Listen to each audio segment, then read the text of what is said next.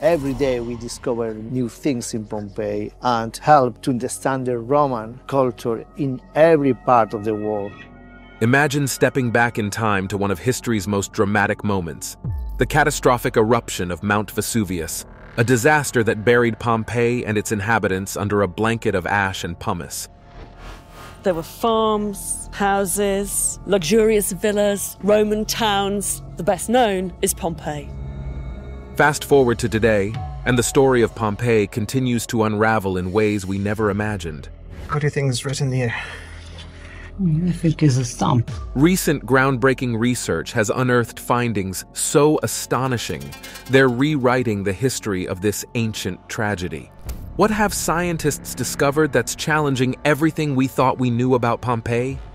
It's really exciting and really happy to have found it. Keep watching as we dive into these revelations that are reshaping our understanding of the past. When did the eruption happen?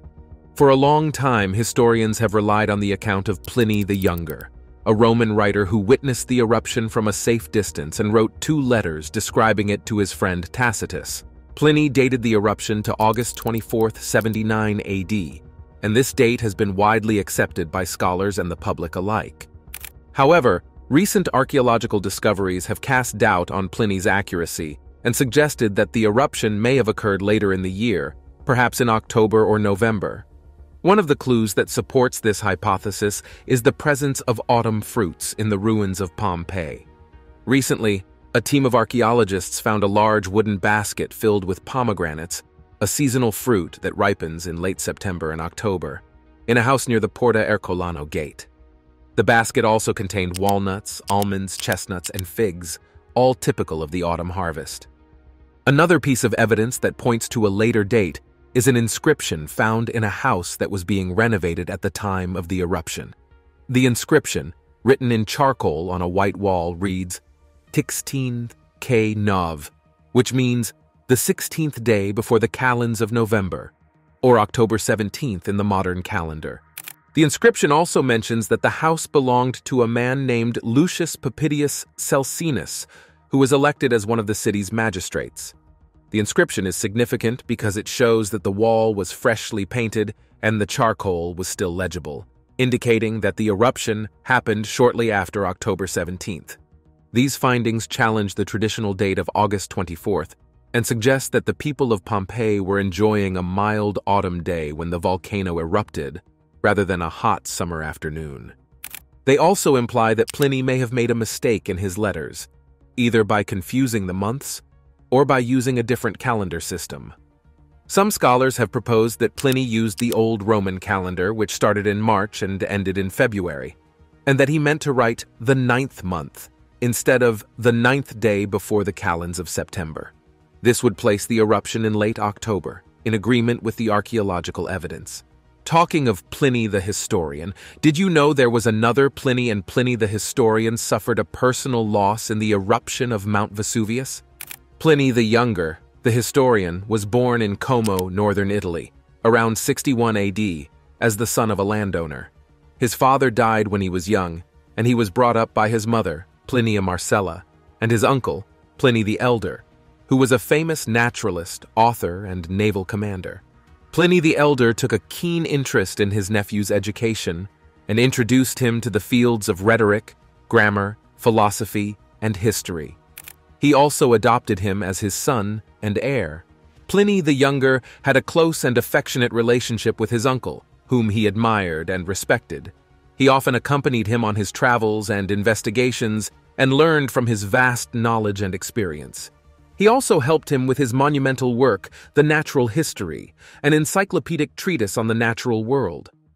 Pliny the Younger described his uncle as a man of indefatigable industry, of incredible and almost superhuman learning, too. In 79 AD, when Pliny the Younger was 17 or 18 years old, he witnessed one of the most catastrophic events in history, the eruption of Mount Vesuvius, which destroyed the cities of Pompeii, Herculaneum, and Stabiae. Pliny the Younger and his uncle were staying at a villa near Misenum, on the Bay of Naples, where Pliny the Elder was in charge of the Roman fleet. When they saw a huge cloud of smoke rising from the volcano, Pliny the Elder decided to sail towards it in order to observe and document the phenomenon and to rescue the people in danger. He took some ships and sailors with him and left his nephew behind. Pliny the Younger, however, was too curious and anxious to stay indoors. He wrote 2 letters to his friend, the historian Tacitus, in which he gave a vivid and detailed description of what he saw and felt. He described the shape, color, and movement of the cloud, the ash, pumice, and rocks that fell from the sky, the tremors, the noise, the darkness, the panic, and the escape of the people. He also recounted the fate of his uncle, who died of suffocation or a heart attack, after landing at Stabiae and trying to help the victims. Pliny the Younger's letters are the only eyewitness accounts of the eruption of Vesuvius, and they are invaluable sources of information for historians, archaeologists, and volcanologists. They are also remarkable examples of his literary talent, his scientific curiosity, and his human compassion. Pliny the Younger did not let his personal loss affect his ability to write objectively and accurately about the event. He also did not let it discourage him from pursuing his own career and interests. One of the most surprising discoveries made by modern researchers is that the people of Pompeii had nearly perfect teeth. How could that be when they didn't have access to well-trained dentists? The first clue to the Pompeians' dental health came from the plaster casts that were made by 19th and early 20th century archaeologists. These casts were created by pouring liquid plaster into the hollow spaces left by the decomposed bodies in the hardened volcanic ash. The plaster filled the cavities and reproduced the shape and features of the victims, including their teeth. However, these casts were not very accurate and did not allow for a detailed examination of the bones. Moreover, some of the casts were reinforced with metal rods and brackets, which obscured the skeletal material. To overcome these limitations, a team of researchers led by Dr. Estelle Laser of the University of Sydney used portable digital X-ray machines and CT scanners to scan 86 of the restored casts in 2015. These advanced imaging techniques enabled the scientists to see the bones embedded in the thick plaster and to analyze them in 3D. The results were astonishing. The Pompeians had almost no signs of tooth decay, gum disease, or plaque. Their teeth were well-aligned, white, and strong. They also had very little wear and tear, indicating that they did not use their teeth for cutting or snapping objects, as some earlier reports suggested. How did the Pompeians achieve such perfect teeth? The answer lies in their diet and their environment. The Pompeians ate a low-sugar, fiber-rich Mediterranean diet, consisting of fruits, vegetables, grains, legumes, nuts, cheese, and fish.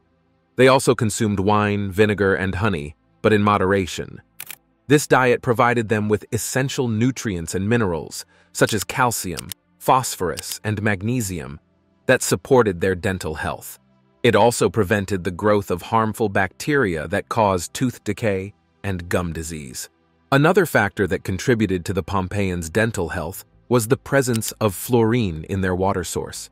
Fluorine is a natural element that strengthens the enamel of the teeth and protects them from acid erosion.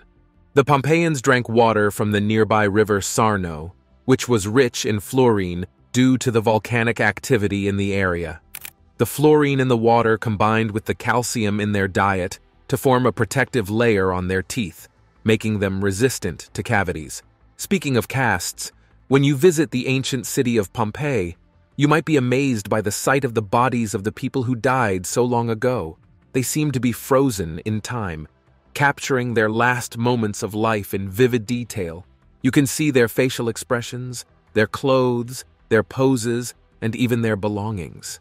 But what if we told you that these are not the real bodies of the victims, but casts made of plaster? That's right, the bodies of Pompeii are actually hollow shells that were created by a clever technique invented by Giuseppe Fiorelli, the director of the excavations in the 19th century.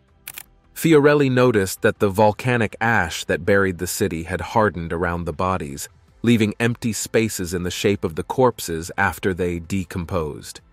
He decided to pour liquid plaster into these cavities and then chipped away the ash, revealing the casts of the victims as they looked at the moment of death. This process was revolutionary, as it allowed the archaeologists to preserve the forms and postures of the people who perished in the disaster, as well as their bones and teeth. The plaster casts also showed the effects of the pyroclastic surges, the deadly mixtures of hot gases and ashes that swept over Pompeii. The plaster casts of Pompeii are unique in the world, as they offer a glimpse into the lives and deaths of the ancient Romans. They also reveal the social diversity of the city, as they include people of different ages, genders, classes, and occupations. Regarding the tragedy itself, many people have a misconception that the victims of Pompeii were killed by hot lava when Mount Vesuvius. However, the truth is much more shocking and horrifying.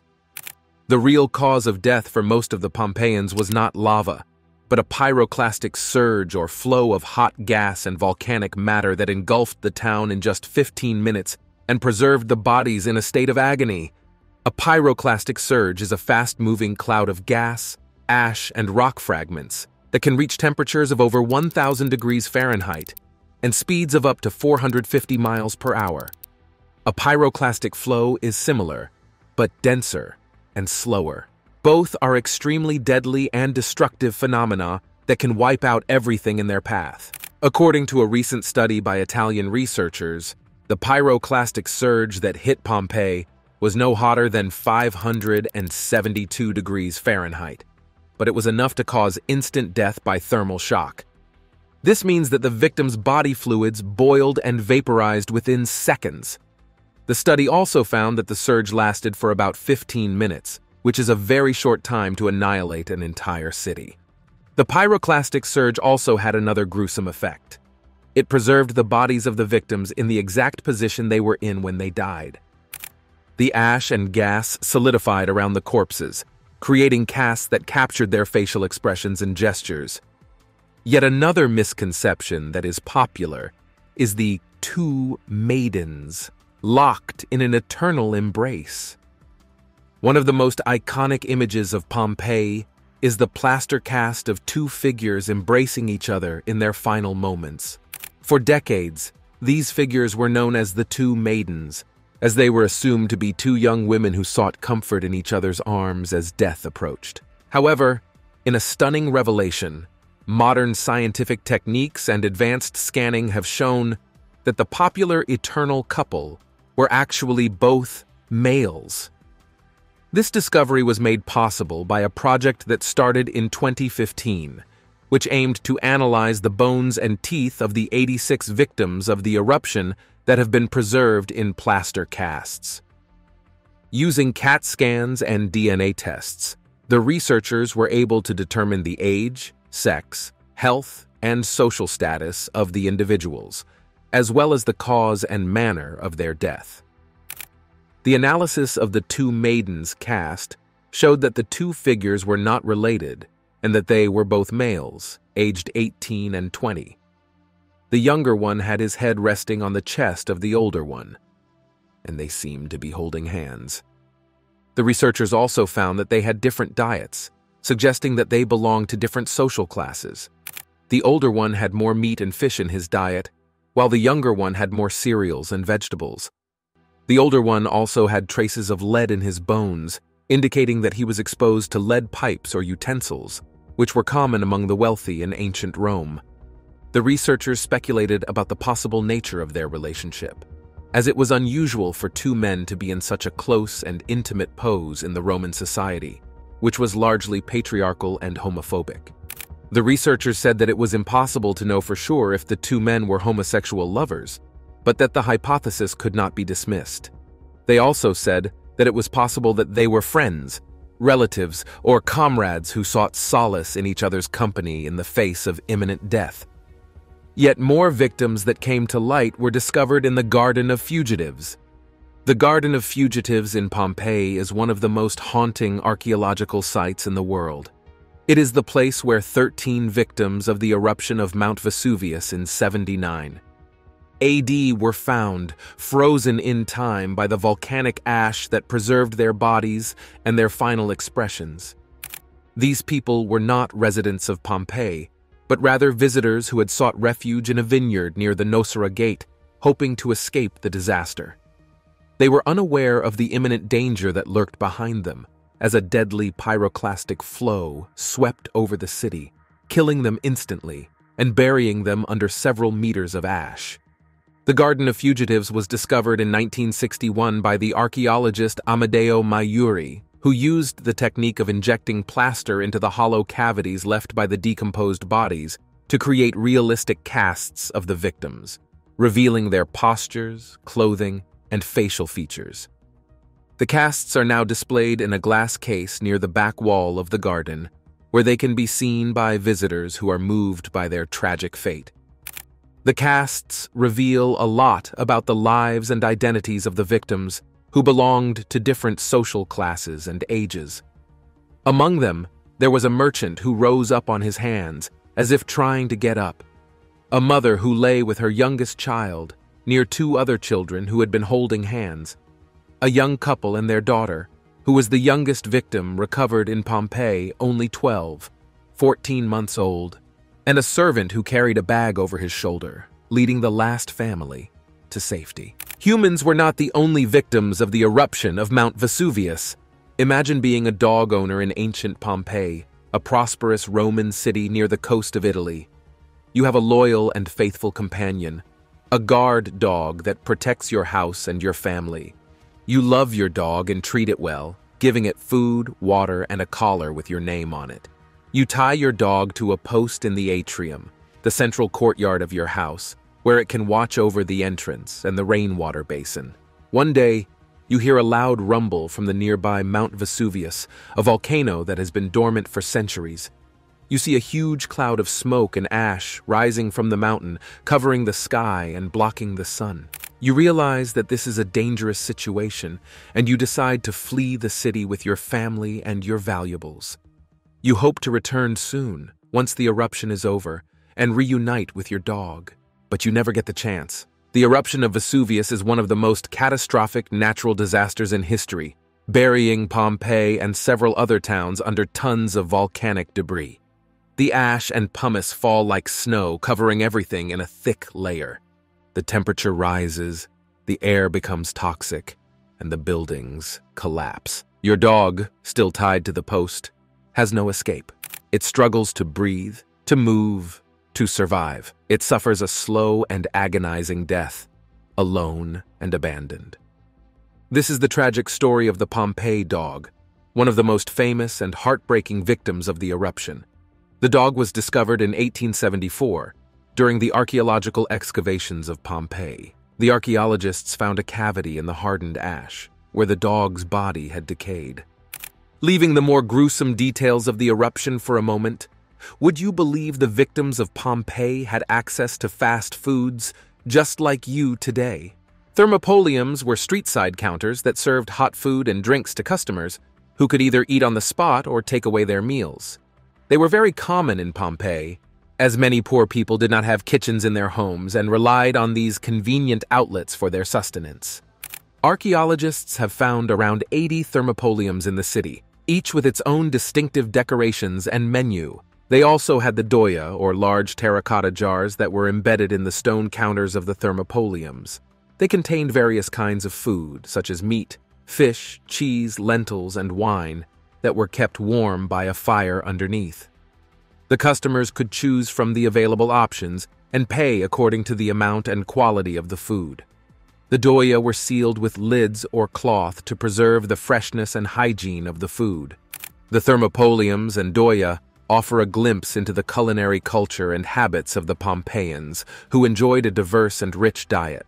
The food served at the thermopoliums reflected the local and regional influences, as well as the exotic and imported ingredients that were available in Pompeii. Some of the dishes that have been identified by archaeologists include honey-roasted rodents, spicy wine, snail stew, and duck soup. The thermopoliums and doia also reveal the social and economic aspects of the Pompeian society, as they were places where people of different classes and backgrounds interacted and exchanged information. The thermopoliums were often adorned with frescoes and graffiti that express the opinions, preferences, and insults of the owners and customers. Some of the graffiti also indicates the prices and names of the dishes, as well as the names of the staff and regulars. Another convenience that you might be shocked to learn was available to the ancient people of Pompeii is laundromats. Public laundries, or phalonicae, were common and important places in ancient Pompeii. They were not only where people brought their dirty clothes to be washed and bleached, but also where cloth was dyed, pressed, and mended. Phalonicae were also social hubs, where people could chat, gossip, and exchange news while waiting for their laundry to be done. But how did these laundries work? And what was their secret ingredient? You might be surprised to learn that it was urine. Yes, you read that right. Urine was a vital component of the laundry process in Pompeii, and for a good reason. Urine contains ammonia, a chemical that can dissolve grease, dirt, and stains from clothes.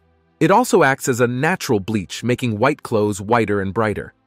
Urine was so valuable that fullers collected it from public urinals, or even paid people to pee in jars that they placed on street corners.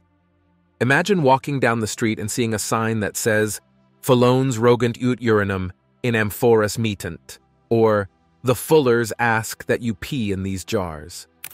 But how did the fullers use urine to clean clothes? Well, they followed a three-step process. First, they soaked the clothes in a large tub filled with water, urine, and other substances like nitrum, a kind of salt, or fuller's earth, a type of clay. Then, they got into the tub barefoot and stomped on the clothes, squeezing out the dirt and grease. This was called the saltus phallonicus, or the fuller's jump. It must have been quite a sight to see. Next, they rinsed the clothes in a series of basins with fresh running water. This removed the excess urine and other chemicals from the clothes. Finally, they dried the clothes on wooden frames or on the roof of the phallonica. They also used a large wooden press to smooth out the wrinkles and creases, or ironing. Some phallonici also offered other services like dyeing, patching, or embroidering clothes. One of the best preserved phallonica in Pompeii is the Phallonica di Stephanus, named after its owner. It was a large and prosperous business, with a spacious atrium, a peristyle garden, and several rooms for washing, rinsing, drying, and pressing clothes. It also had a shop, a kitchen, and living quarters for the owner and his workers.